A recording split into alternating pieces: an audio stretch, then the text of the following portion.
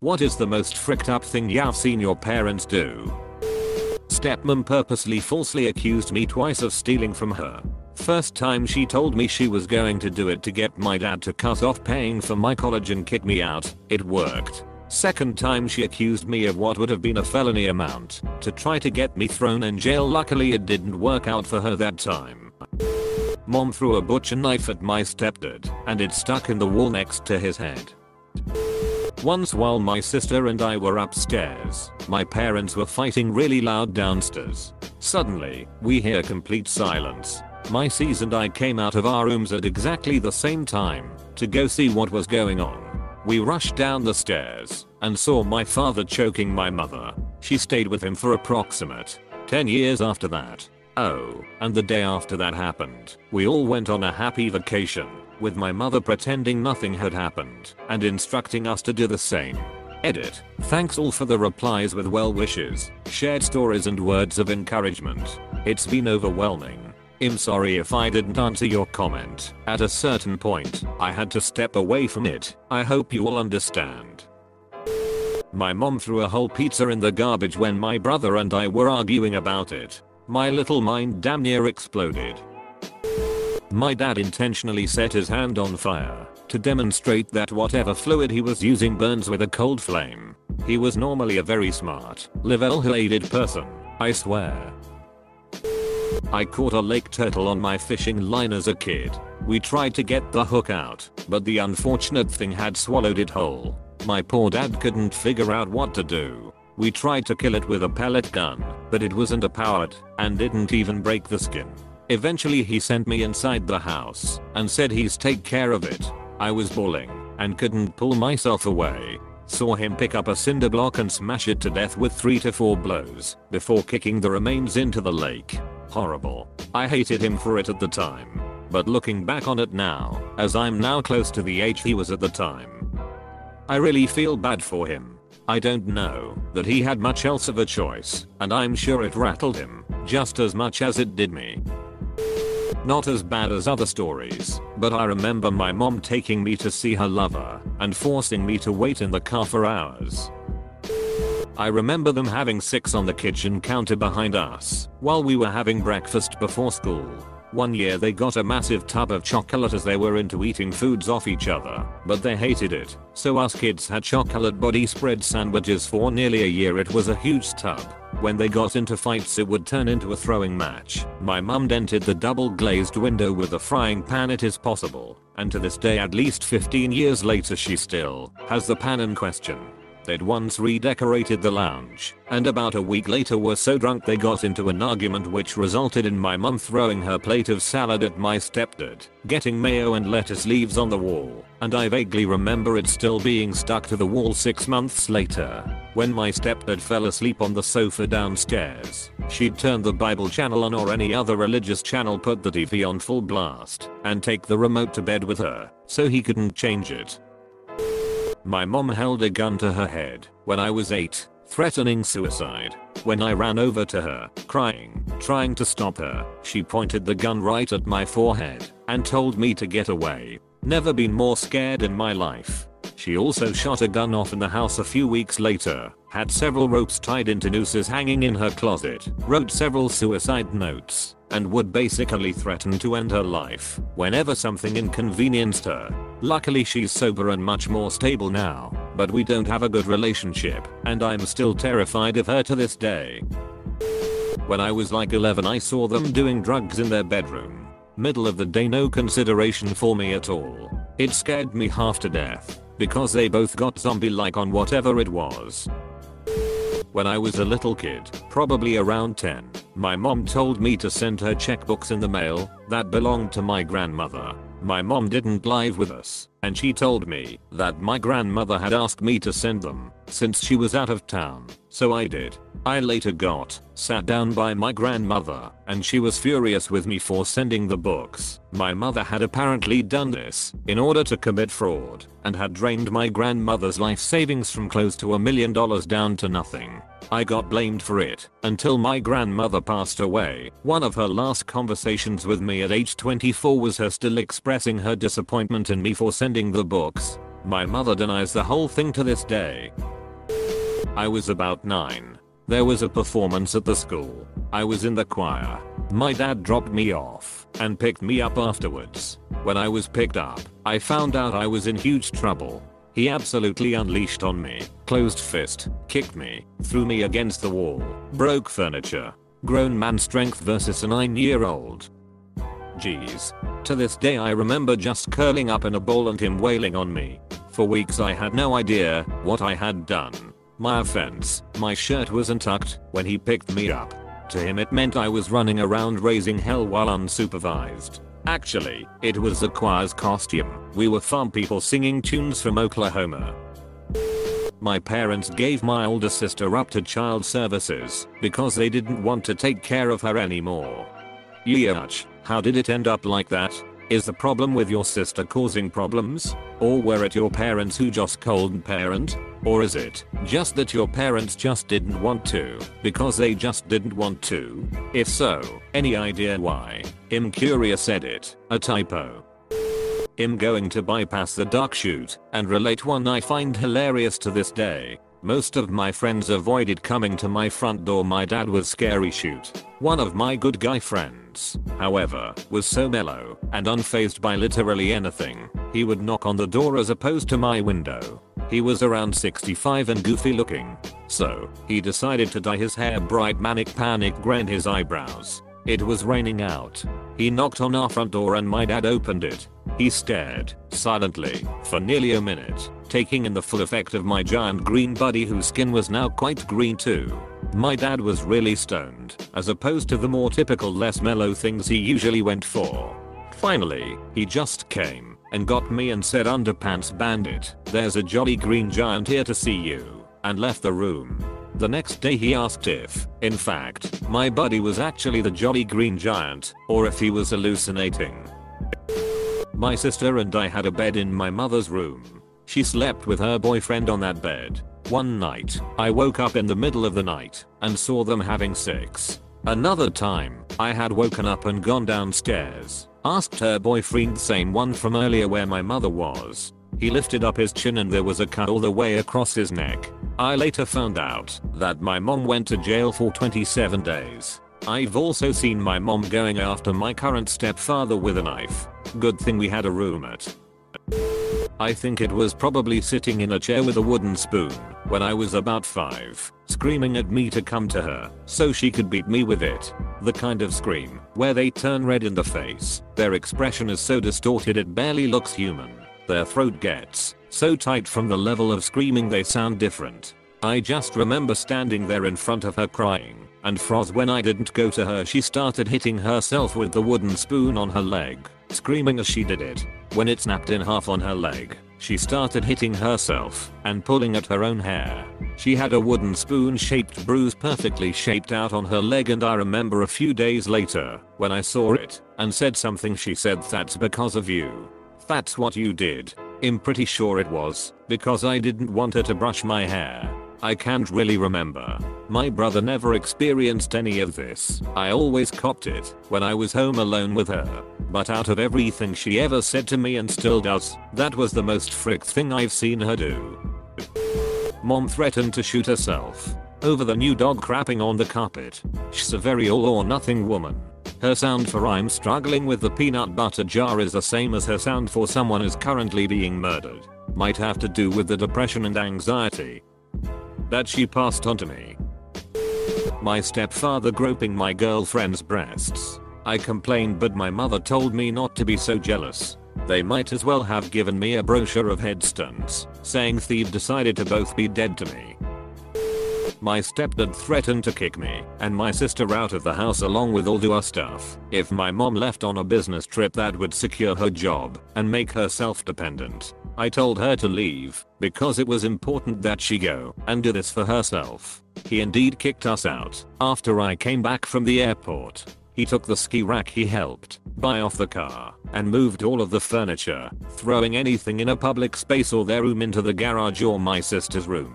I began secretly loading the car with essentials like our personal files and birth certificates. I also grabbed the PS4 he bought me to prevent him from abusing my account. My puppy was still on worms treatments, but he said he would take her back if we left her, so we had to put her in her crate where she had bad diarrhea. I took essential clothes and school stuff and tried to take my violin. However, he spotted me when I went to head downstairs and ran in front of me. I had paid for half of the $1,500 instrument, but he helped pay for the rest and claimed it was his. I tried to keep it from him, which became a wrestling match between my 5'4", 117 pound self and his 220 pound 6 feet self.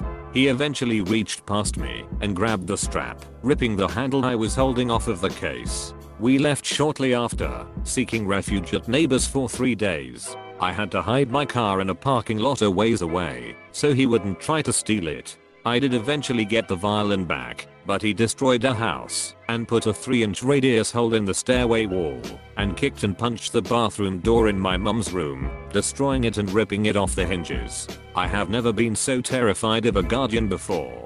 She got divorced from him a month later. Edit, TLDR, my stepdad kicked me and my sis out of the house, taking a lot of our stuff while my mom was out of town. My parents go in an argument, like I'm sure a lot of couples do, but it just kept escalating, voices raising. Eventually it ended up in screaming match. My mom took the phone off the hook and threw it at my dad. He caught it just before it hit his face, and then he got right in my mom's face and screamed at her. She then started smacking him and screaming at him. At the time I thought that was how couples argued. Then I saw my wife's parents get in an argument. She said it was one of the worst she had ever seen, and they were barely 1/10 of the yelling my parents had got anyway. This has led to a lot of issues with my wife. She thinks I'm yelling at her when I'm in my mind barely raising my voice. She always thought I was crossing a line, while I thought I was holding back. Then about 6 months ago she saw my mom and I get in a fight. I'm not even sure what it was over, but I had to resort to yelling to get my point across and catching random shoots she threw at me. After that my wife understood that when I get stern and don't yell and don't throw shoot, I'm holding back. I'm trying the hardest to not end up like my mom. Get lifted up 3 feet off the ground by my neck when I was 9 because I tried to defend my mom from drunk dad beating her. My parents divorced when I was 7. My father died when I was in my early 20s. She left me $5 in his will. That was fine. I wanted nothing to do with him from the time I was 7. The courts revoked his visitation when I was 13. I saw him 3 times from a distance between 13 and 18 and didn't speak to him. We never got in contact again. My mom wanted me to get a lawyer, contest his will, and turn over the money to her because she felt she was due on account of her crappy marriage and lousy divorce settlement. Her sisters agreed. My dad has very bad road rage. When I was about 8 he got us into an accident on purpose just to get back at the person for getting into the turning lane in front of the neighborhood he was trying to get out of. My dad swerved in front of traffic and hit the guy from behind. I still hate being in the car with him. My mum cheated on my dad when I was 5 years old. I remember seeing the guy and mum saying don't tell dad. To save the marriage they moved states, and my dad still kept his same job, $150k salary in the 90s, and came home in the weekends. Of course mum found someone else to cheat with while dad was at work. He got her all the new cars and started her a business, but still she was committed to cheating. They divorced. During the custody court case she lied in court, say my dad raped me, and my sister same mum, different dad. My dad was trying to get custody of my sister even though she wasn't his own. He knew she was better off with him. The case destroyed my dad, lost his job, house money, etc. Mum remarried and had more kids with the new guy. Fast forward 10 years, and she cheats on him with his best friend.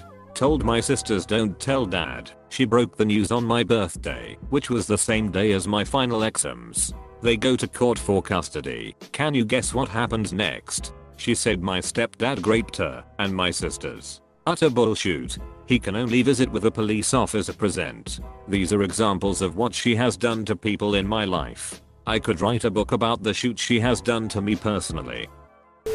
Welp, when I was about 10 me and my aunt, 2 cousins and my mom went to this water park. My older cousin had gone off with her friend and me, my mom and my younger cousin went to go on a ride and my aunt was sitting by the wave pool. When me, my mom, and younger cousin got to the slide he got scared. He told my mom that he wanted to go back to his mom. My mom then started going ballistic on him and cussing at him and shooting that scared him even more. So he ran off to his mom. Well, my mom grabbed me and we went to find him. We found him with my aunt, and without her saying anything my mom then started cussing her out and threatening her, saying that my cousin was a little posse and she was gonna kill her because he ran away. That just scared him even more and he started crying. We got kicked out the park and the whole 45-minute ride home she was just talking more shit. After that my mom cut my aunt off. It's been 9 years and they still haven't talked. When I was in 3rd maybe 4th grade, I was crying in my room on the bed because my mom wouldn't let me go to a neighbor's house. She then proceeded to take a pillow from my bed and hold it over my face, attempting to suffocate me. Luckily, I was smart enough to hold my arms over my face to keep her from doing it. I still hate her for that till this day and I'm 16. She wonders why I don't love her the way I do my dad. I have really low blood pressure and high anxiety/stress. This was also when I was struggling with an eating disorder and hardly ate anything. I got into an argument with my mother about something incredibly stupid, probably about how I left a crumb on the counter when I wiped it down or something, and started telling my mother I felt faint and was struggling to stand. My mom screamed at me to leave her room and get ready for school. I left her room and promptly fainted, hitting my head on the corner of a wall and knocking myself out cold. When I woke up minutes later I couldn't move my legs or my arms and began screaming for my mom to help me, sobbing loudly and begging for her to help. My mom opened the door, looked down at my crying, begging body unable to move on the floor, and said, "You're always so freaking dramatic," before slamming the door in my face. I had a severe concussion. My mom and dad have been divorced since I was 1, and despite the fact that I spent approximately an equal amount of time with each of them through my childhood, my mother's house was my legal residence, so I went to school in the town she lived in. During my 8th grade year, I began living with my dad full-time due to years of abuse and neglect by my mom. That following summer my mother moved without telling anyone, leaving me and my dad to either move to the town where my mom lived, which had a great school system and all my friends, or stay where we lived in the most drug-infested town in the county with a considerably worse school system. My dad and I had to find a place and move in less than 2 months.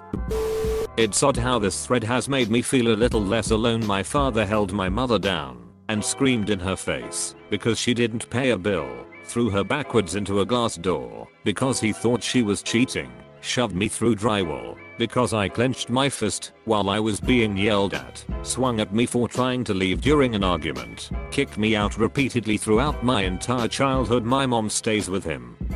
Still, she acts as if he is the perfect human being. Maybe he has changed, but I still don't trust him.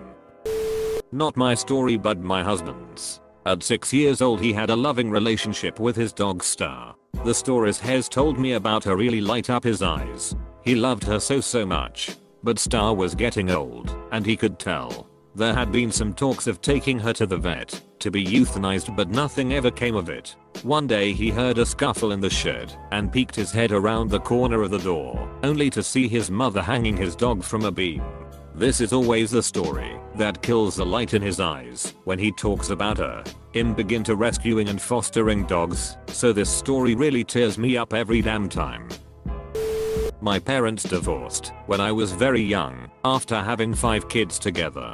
I grew up with my mum and a stepfather, barely making ends meet. However, as I grew up there were multiple really strange occurrences, like our house being covered in paint, our car being vandalized, that kind of thing. As a kid I never really thought too much about it, because it seemed pretty normal. Years go by, and I'm 18, and living with my dad and brother, before finding out that my dad was behind all the crazy shit that had happened to us growing up.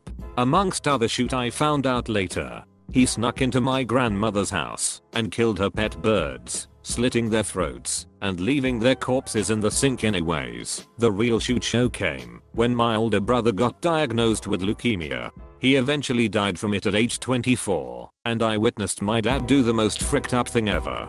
He didn't let my mum in the funeral car to her own son's funeral, despite promising my bro that he would get along with her now. Needless to say, I left that brick high and dry and hope he dies alone. Edit. The same grandmother was recently diagnosed with a brain tumor, and as she's deteriorating she's been letting information out without realizing it. Stuff she's been hiding for ages. Just found out my dad has been harassing her for money for years, scaring her into giving it to him. She's got no savings. She's in massive debt and none of us realized they were even still in contact. It's not even his mother. Lesson: IDK. Some people are just screwed in the head. My father beating and choking out my mother. Not just once but many times. I'm 38 and I still have not recovered. Saw my dad kill a dog with a hose because he was always fighting with the other dog. Saw him drown a cat in a 5-gallon bucket, not sure why, and saw him possibly beat a person to death. I was young, around 8, and he stopped at a bar and fought a guy right out front with me sitting in the car. He got the guy on the ground and just kept pounding his face until he wasn't moving. Got back in the car with blood all over him and his hands all messed up. We went to my grandparents' house right after, then stayed at one of his friend's house for about a week, then moved far away from that state. He told me later in life that it was a random guy that just tried to jump him and he just defended himself. He also very seriously told me that I can never go back to that state. Okay, so this isn't particularly fricked up, but it's funny. My mom, who is a nurse, had to do an interview with some backquote businessman. For some reason, she had to record the whole thing in secret. She used a ballpoint pen that was actually a voice recorder. I never found out why she recorded that interview. To this day, I wonder if my mom is actually a nurse or not. Asked me if I was hitting on him when he was high on meth. Because if you are, that's okay. What the FCK? I will shoot on his grave and that is the next time he will see me. It's been almost 2 years, and I still get sick thinking of that. Mom told me at 15, when we reconnected after 12 years, that this local guy was hot, but such a sleazebag, that her posse couldn't get wet enough to let him in. I don't talk to her either.